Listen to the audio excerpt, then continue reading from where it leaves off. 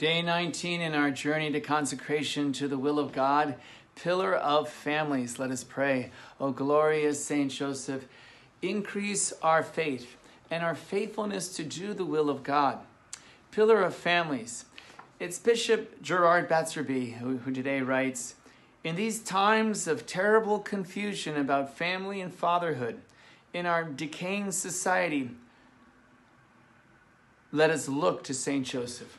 Beloved family, let us look to Saint Joseph just like the Christ child did. The Christ child learned from his earthly father how to live the virtues, and all the virtues working well together make a household full of peace. Is your household full of peace? Let's imitate the Holy Family and truly look to Saint Joseph and trust yourselves to Saint Joseph. It was the Christ child who looked at Saint Joseph, busy at work, hard at work, taking wood from the forest, and Saint Joseph would carry that wood upon his shoulders to the workshop. Indeed, Joseph taught Jesus well to take up his wood upon his shoulder and carry his cross well, and to totally offer up his life on Calvary.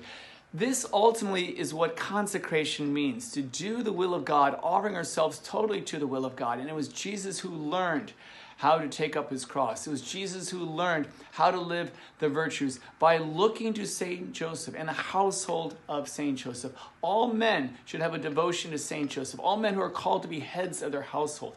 Please pray for me that please entrust me totally to Saint Joseph, just like Jesus, that I too may look to him and truly become the man, the pastor, the father of this household at St. Mary Magdalene.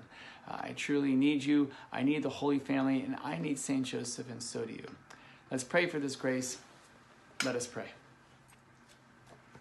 Saint Joseph, pillar of families, pray for me and pray for us, that we daily take up our cross and live the virtues and do the will of God. Let it be so. In the name of the Father, the Son, and the Holy Spirit.